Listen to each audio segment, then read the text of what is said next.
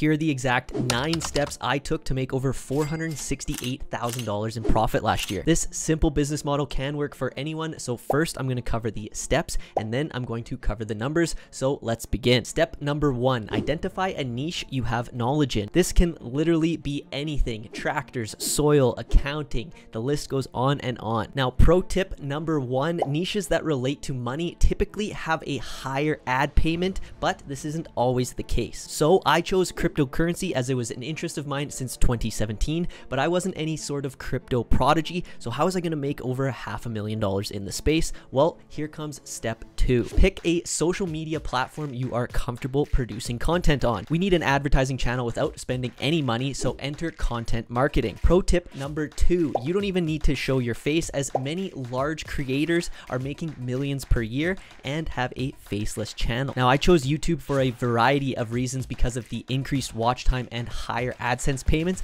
but AdSense only accounts for a small part of my revenue. So where does it all come from? Cue step 3, decide on a digital product you want to offer. Now, whether I win or lose in my niche, people are attracted to other people doing shit. By simply creating, I'm getting free advertising. Pro tip number 3 is creating multiple streams of revenue is the absolute key to building wealth outside your hourly time. So I decided to offer a simple beginner's guide to cryptocurrency on Skillshare. It took me 2 days to film and 2 days to edit. It wasn't pretty, but it definitely provided a ton of value to new people in the space. I then could offer a 2-hour class for free with my sign up link and get kickbacks for every student I applied into it. So win-win for everyone. Step number 4, once the digital product was created and ready to sell, I then decided to create a reoccurring revenue stream. This would be in the form of a private community paying monthly. Now, of course, this started with 0 people, so I let the initial 100 in free with discounts of the 400 people following. I needed to start testing channels, the needs of the members, as well as starting to hire moderators as the group grew. Now that all these basic bones were built, we were then ready to start marketing this group. Pro tip number 4, always offer more value inside any of your products than the perceived cost.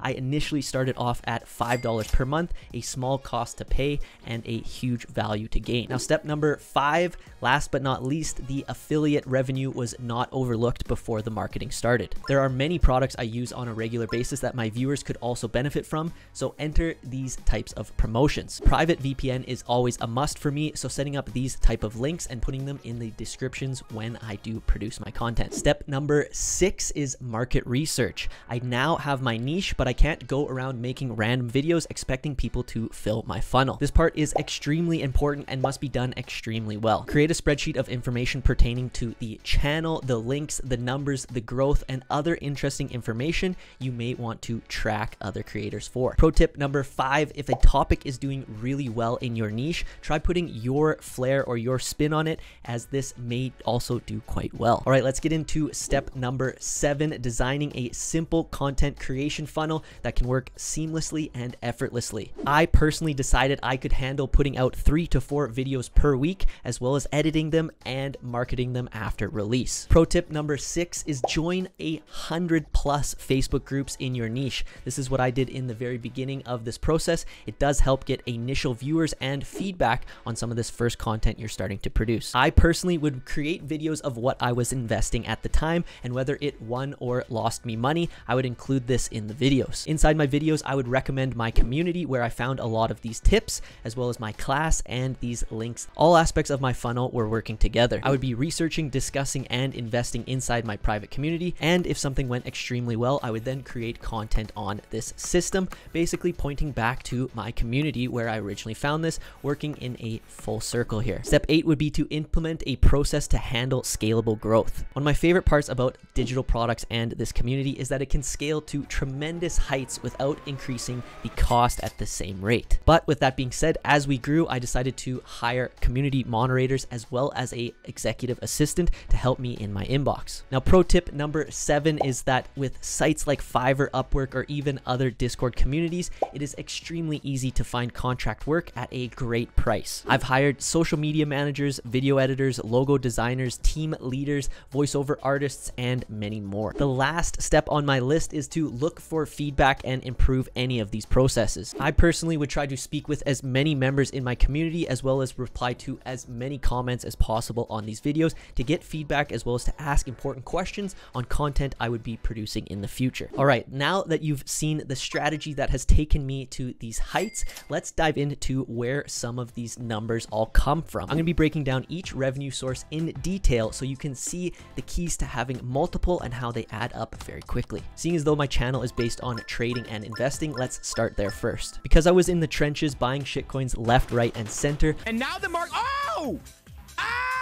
It went to zero! I was fortunate enough to hit some 50 to 100 X's on some of these projects. Long-term investing in the space has been extremely risky, but trading has been wildly profitable for me. I profited 200K from trading last year, and yes, I do understand that this is taxed differently than business income, but due to the community, I would have never seen these opportunities. Next, let's talk about the community I built, which helped me accomplish all of these numbers. Now, after a few of my videos on YouTube went viral, so did the demand for this group. I initially started with 400 members, but quickly grew to over 2,000 at its peak. After experimenting with the first 500 users, we decided to peg the price at $25 per month per user. This created over $150,000 worth. We're averaging out about $13,000 per month, but at a cost of $25, this was a huge win for all of the members inside. Next, let's talk about sponsorships. Now, these don't typically pop up until a creator is of decent size and pulling decent views. Now, each niche has a different price that the advertiser is willing to pay per view,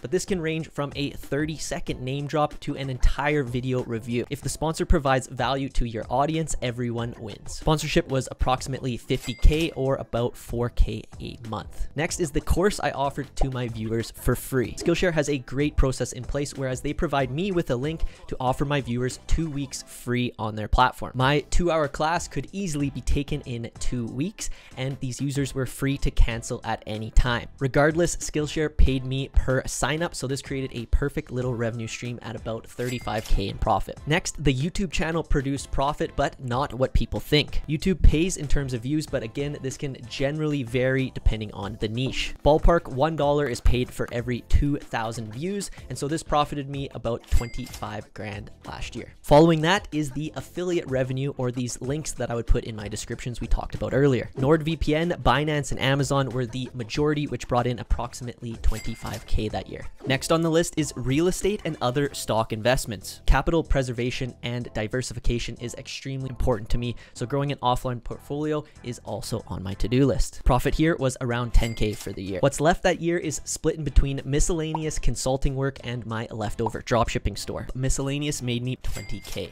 I hope you guys enjoyed this video. Maybe it gave you some motivation. I'm currently compiling this year's numbers, so make sure to like and subscribe to see that video coming out soon. Until next time, take care.